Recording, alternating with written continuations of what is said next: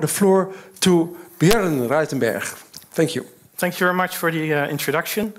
So, well, hello everyone. It's really great to be here. This is my first time at the Dutch Design Week, so it's an incredible honor that I can share my research here with you.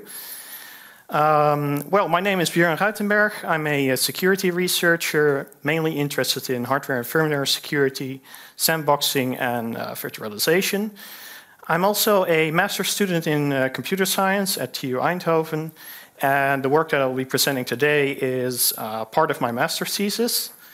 So the talk that I will be giving tonight is mainly a high-level overview on ThunderSpy, but in case you're interested in some of the more technical details, please have a look at my Black Hat talk or the vulnerability report published on our website. So let's talk about Thunderbolt. Well, Thunderbolt is a high-performance proprietary I/O protocol developed in 2011 by Intel and Apple.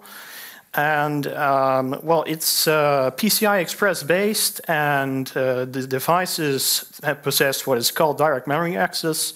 I will go into these terms in just a little bit. But for now, well, you could say that based on these technologies, this Thunderbolt is really the first technology that allows use cases such as connecting external graphics to a laptop, 5K monitors, accessing external storage at its maximum speed. And, well, basically the first two versions, they were mostly exclusive to Macs, using the mini DisplayPort form factor. And Thunderbolt 3 is the first version to be widely adopted among both PCs and Macs. The main difference between the two versions is that Thunderbolt 1 and 2 use the mini DisplayPort form factor, and since Thunderbolt 3, the USB-C form factor, and thereby, aside from accepting Thunderbolt devices, also a DisplayPort and USB. So I already mentioned it, PCI Express. Essentially, PCI Express is the core technology that connects your CPU to your internal devices.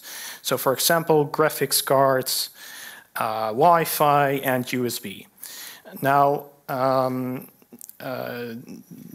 the essence to PCI Express is that it heavily relies on a concept called direct memory access. And this is a very powerful concept in the sense that it allows devices to directly write the requested data into system memory. Now, from a user perspective, this is really perfect because it allows high performance. But from a security perspective, it's, well, it could pose a security risk. And this was actually the case with Thunderbolt 1. So for Thunderbolt 1, all the attacker had to do was plug in the device, and then it would immediately get unrestricted read and write memory access. And as a result, they could access data from encrypted drives or install malware to gain persistent access. Now, DMA attacks are generally well understood. It first started with the FireWire interface back in 2004.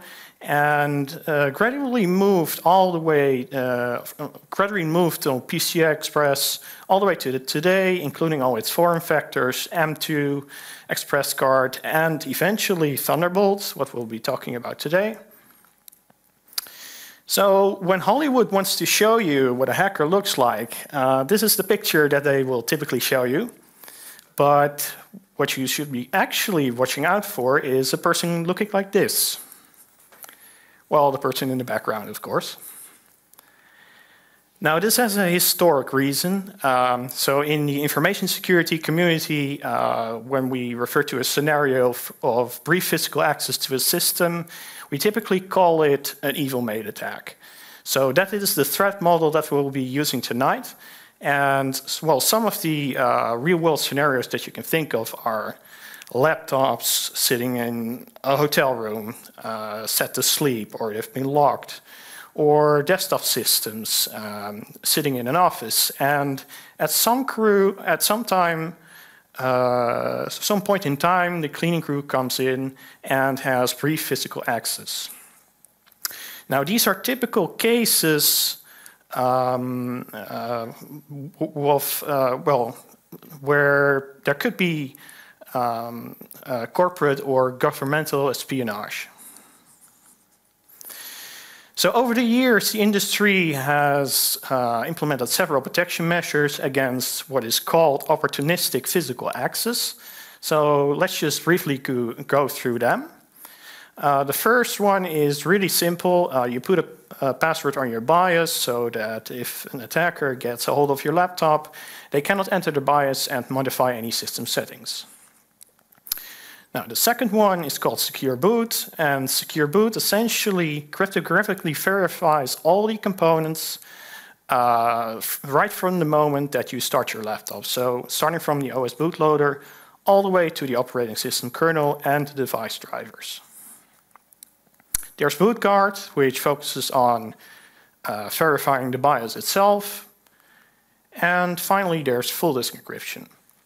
Well, full disk encryption, if you enable this, then basically if an attacker gets a hold of your laptop and disassembles the hard drive, then well, they still wouldn't be able to read the data unless they got the correct password.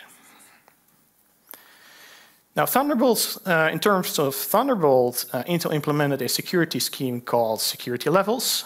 And security levels are intended to protect the entire thing that you see right here.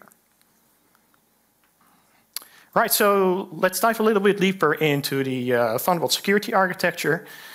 Security levels, it's really an access control system. And well, for example, we have a Thunderbolt-powered hard drive, and we attach it to our laptop. Basically, what will then happen is, well, the laptop will ask the user to verify what the device is, so the identity of the device, and then the user will be able to decide whether or not to authorize the device to connect to the laptop. Now, at some point, the user will agree, and from that moment on, when connecting that same hard drive, the user will not be prompted again, but the hard drive will immediately start working from that point on.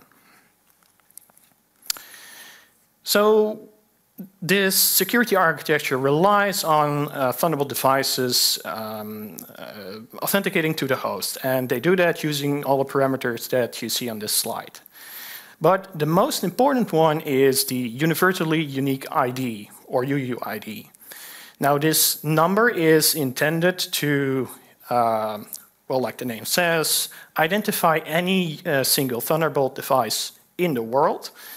And it's also defined to be fused in silicon, so it shouldn't be easy to change.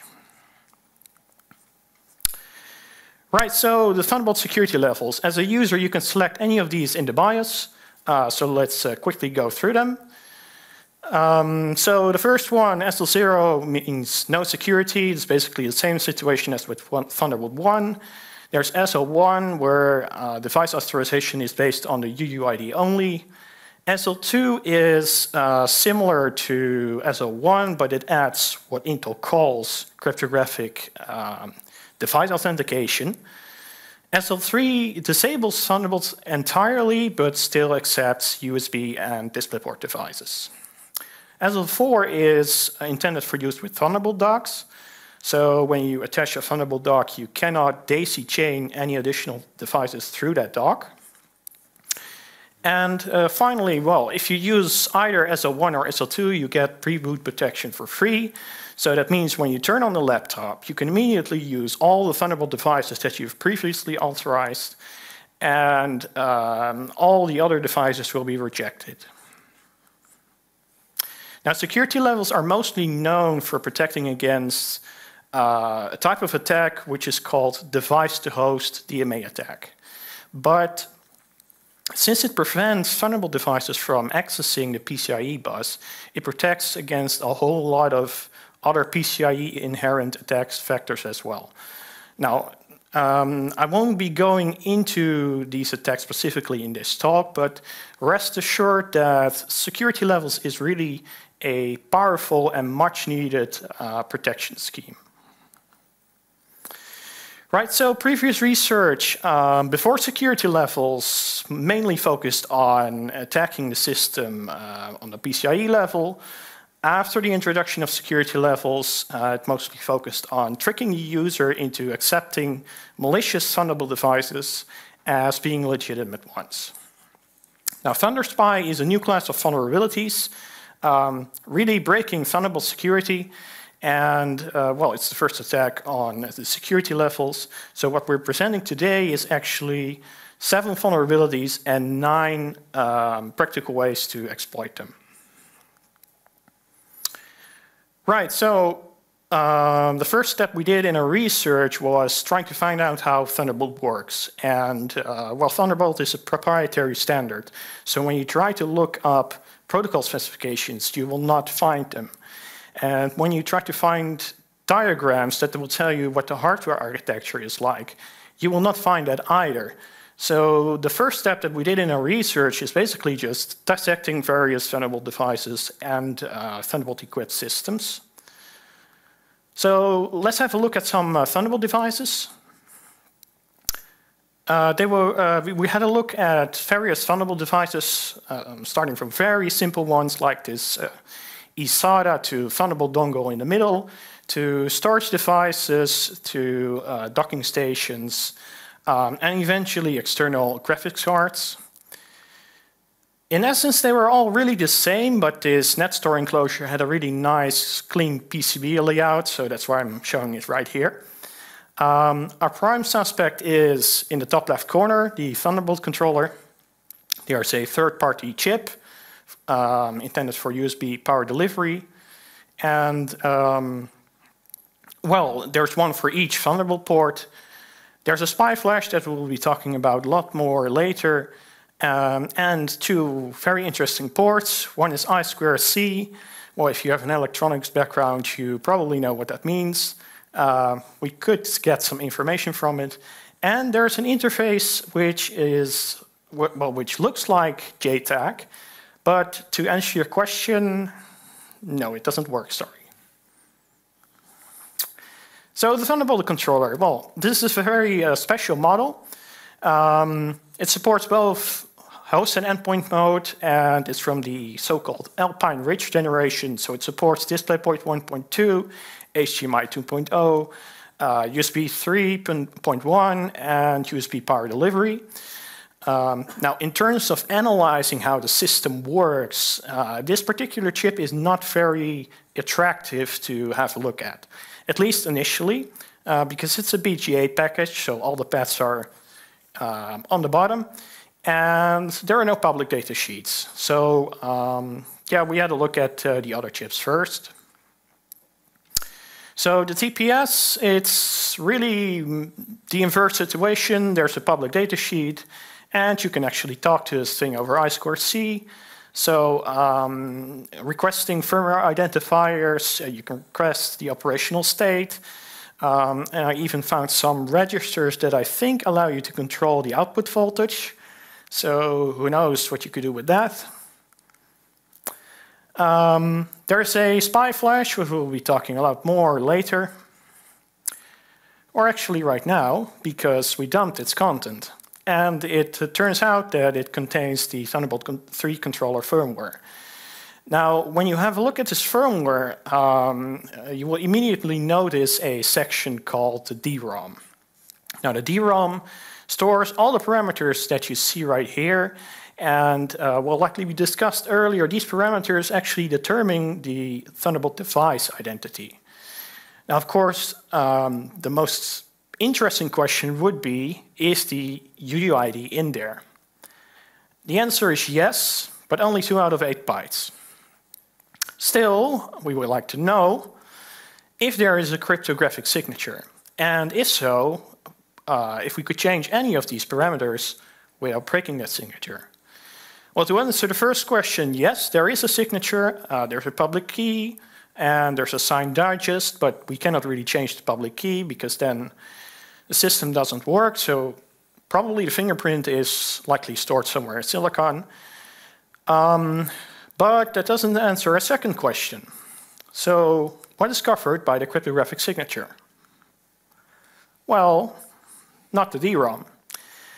Basically, we found a way to make completely arbitrary Thunderbolt device identities, like the one shown here. Right, this is a device made by the vendor, totally legitimate. Well, that makes no sense, of course. What's more interesting is that, well, all these parameters right here, you would somehow expect them to be linked to each other. So, for example, you would expect the vendor ID to be tied to a certain vendor name and the other way around. And, well, we found during our research that is clearly not the case because you can enter arbitrary values for both.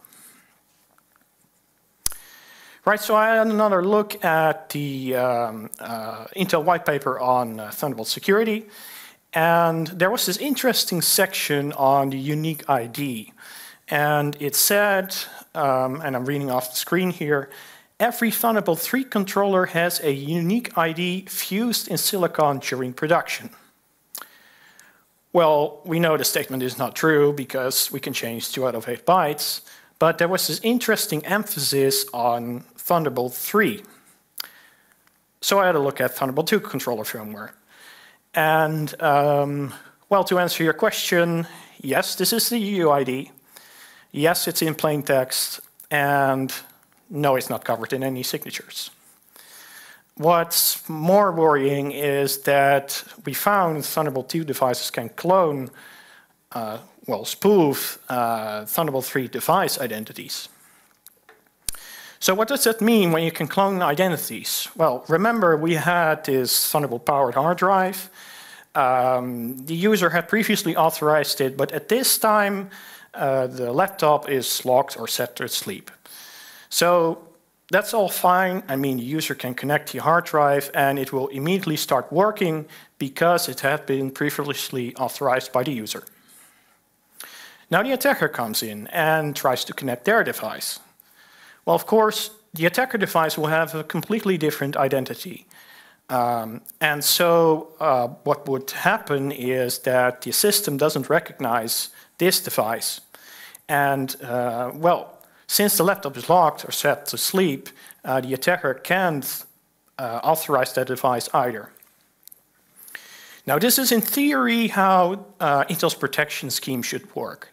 But during our research, we found that we can actually clone the identities from one device to the other.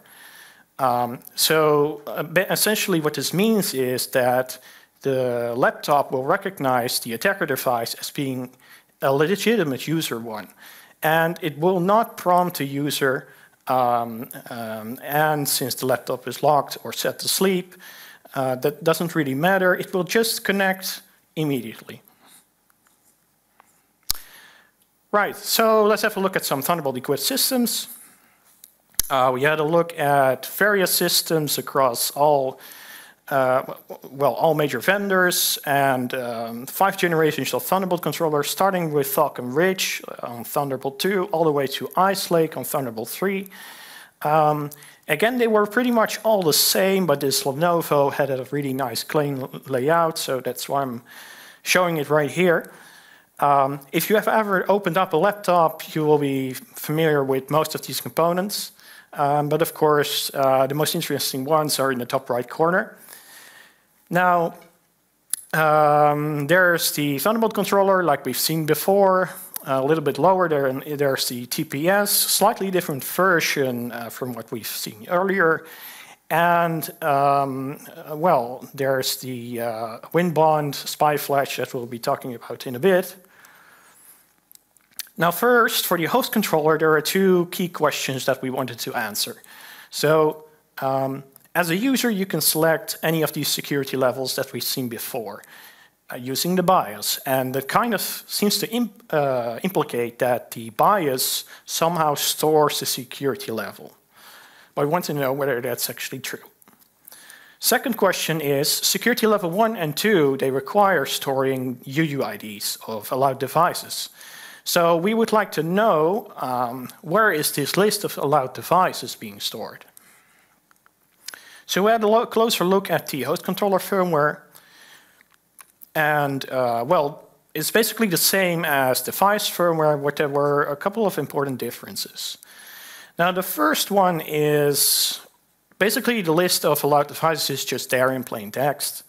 And the secure key dictionary, so when you're using SL2, it wasn't actually there. So that means that, or seems to suggest that when you use SL2, at boot time, still authentication takes place based on the UUID only, which kind of contradicts Intel's claim. Now, most importantly, we found that it also stores the host security level configuration. And, well, to answer your question again, yes, it's there in plain text, and no, it's not part of any signatures. So, well, what could an attacker do?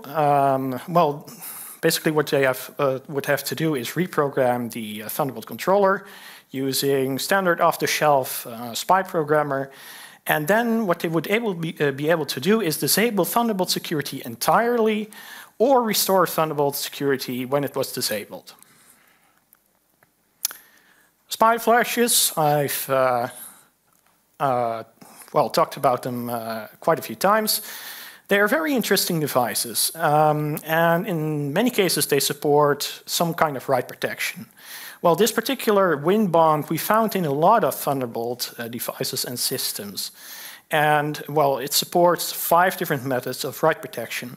There's one in there called one-time program, which is really interesting.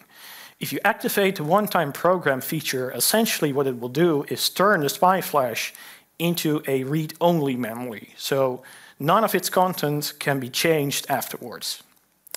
Now, in the footnote, it says special order, but we found that quite a number of samples that we had access to still support this kind of feature. So that's how we got to the next vulnerability, because what the attacker could do is first use a previous attack to disable Thunderbolt security entirely, and then use the last attack to make it permanent. So from that point on, the user could never turn on Thunderbolt security ever again. So to summarize, ThunderSpy basically comprises 2 attack methods. The first one requires brief access to the victim system to reprogram the controller firmware. This takes only 5 minutes. It does not require access to any of the victim's devices. The second method is kind of the inverse. So you don't need access to, you don't need to reprogram the host controller firmware, and you only need brief access to one of the victim's Thunderbolt devices. The impact is really the same for both, so you get unrestricted read and write memory access.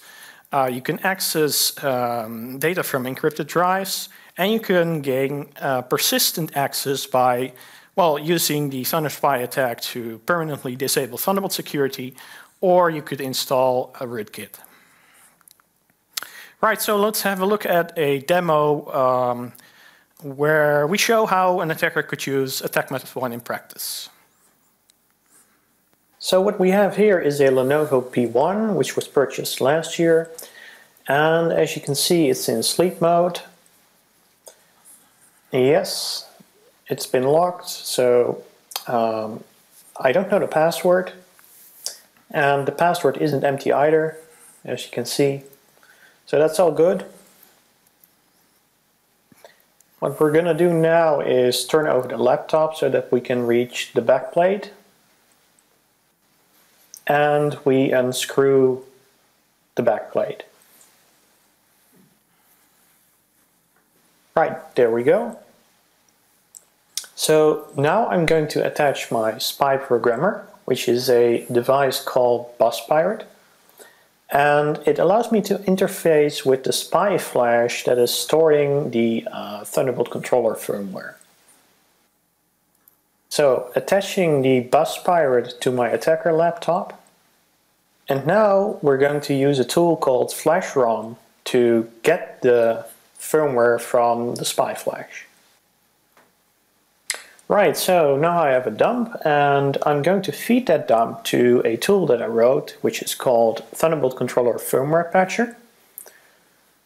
And so as you can see, apparently the Thunderbolt controller was set to security level 1, which is the default security level on all Thunderbolt laptops.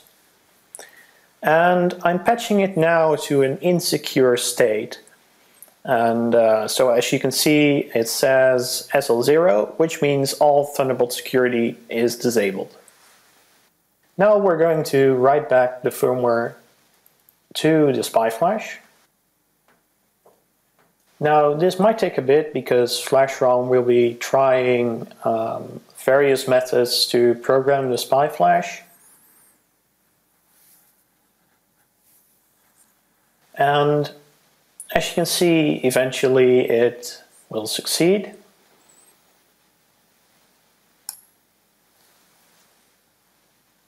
Okay, so now we've written our custom firmware to the SPI flash, and we're detaching the SPI programmer and putting back the backplate onto the laptop.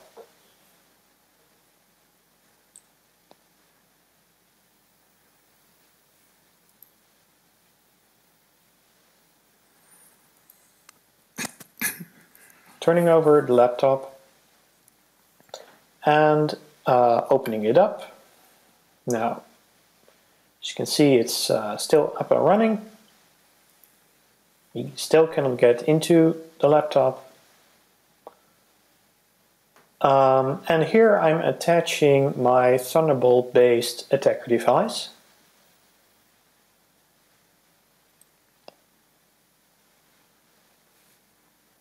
Now what you see here is a device that will be attacking the laptop. And we're going to use that device with a DMA attack tool called PCI Leech, developed by Frisk.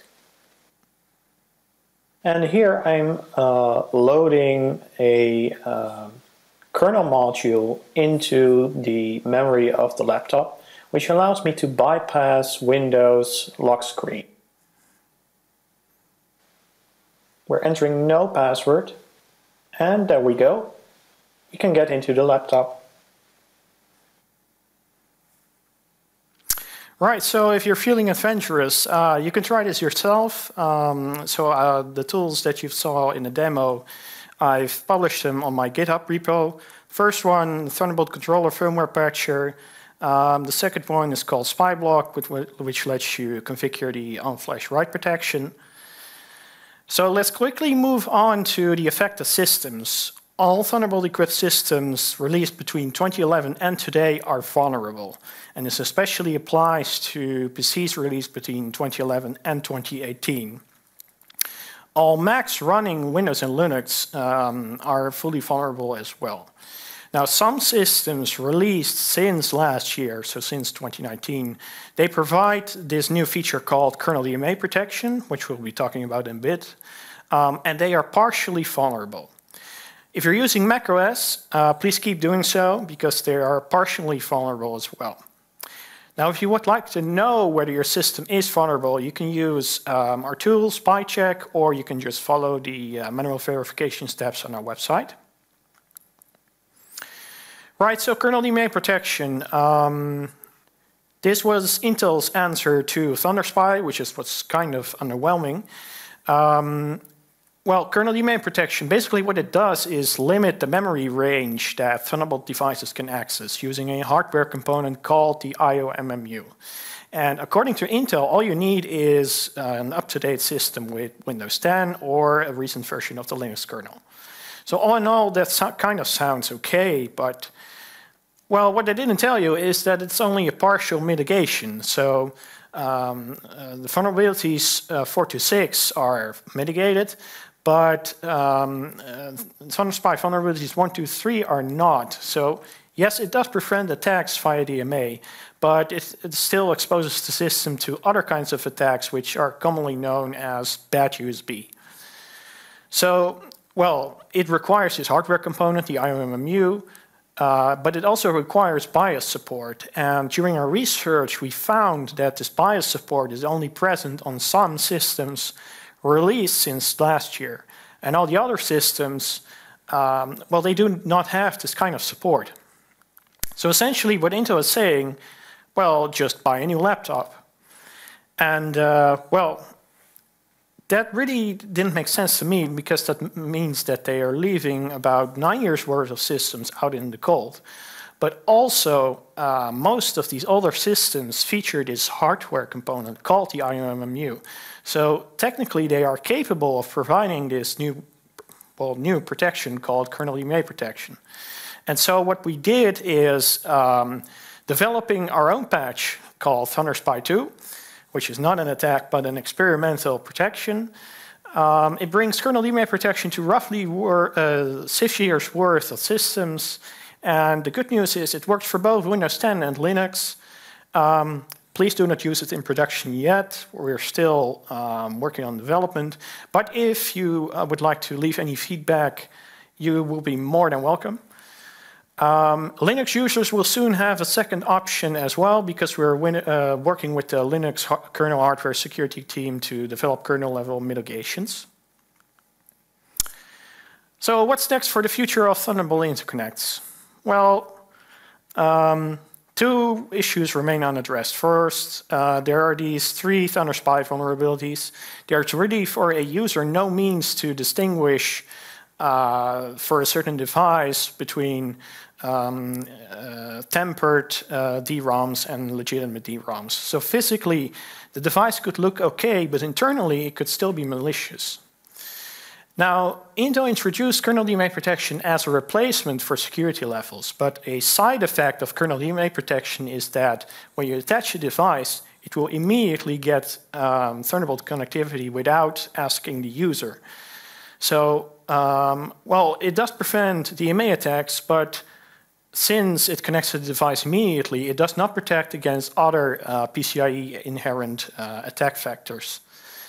So yeah, these are really important issues to have a look at. And well, for USB 4 and Thunderbolt 4, which are upcoming technologies, basically there are a number of issues. First of all, for Thunderbolt 4, we now know that Intel requires kernel DMA protection as part of their product certification program. Well, the other one is that backwards compatibility still likely means susceptibility to both of the issues that we mentioned here. Right, so the takeaway that I would like to give you is Thunderspy is really a new class of vulnerabilities, breaking Thunderbolt security. There is no fix from Intel, so really check if your system is vulnerable using either spy check or verifying manually. If you would like to know more about the technical details, have a look at our Black Hat talk or the vulnerability reports published on our website. There's Thunderspy 2. It's not an attack, but an experimental patch, which really shows that older systems that have an IOMMU would still be capable of providing this new kernel DMA protection. And finally, well, whether you like it or not, the future is PCI Express. So this allows really nice use cases, but well, as we've seen here, there are numbers of issues that still remain unaddressed. So I hope that when USB 4 and Thunderbolt 4 end up in consumer products, they will be addressed at that time. So that's it for today. Thank you for joining, and if you have any questions, you can reach me on Twitter or ask me here in the Q&A. Thank you. Bjorn, thank you so much. You're really the master of this kind of information. Thanks a lot. You're an expert. I grasped quite a bit of it, but not exactly everything. So I'm happy I don't have to pass my exam next week based on this score. So, but there are maybe some related questions when it comes to hacking systems, more society-related questions. Although what you're saying is also very relevant, especially in the specialized world of computer scientists. But we had the case of the Maastricht University being hacked. What is your advice for universities in order to prevent hacks like that? Well, the University of Maastricht hack was, of course, very different to the kind of attacks that are shown here. I understand. But, well, basically, network monitoring is very important when it comes to ransomware attacks, which is the kind of attack that Maastricht had to deal with. And backups. Basically, if you have those two, If you have programs in place that take care of those two, then it should be well, I wouldn't say you can guarantee that it will not happen, but at least you have some means to get back up and running very quickly. Okay, thank you. Yeah, good. I wondered what will be the issues coming up in the next years when you think of the ThunderSpy attacks that will happen. What do you envision as special hazards for the coming years? So I would say that for the average user, this might not be a particular way of a particular method that attackers would use to attack them. There are other much easier ways, like phishing, for example. But more high-value targets, like people in companies in higher positions or governmental positions, these are usually targets of this kind of attacks. And so if you have a Thunderbolt port and you have a laptop before 2019, I would strongly advise you to, get a new one or get one without a Thunderbolt port. Okay, but I have a very stupid, maybe daft question, but what I saw in the movie is that you really have to screw open the in order to attack it.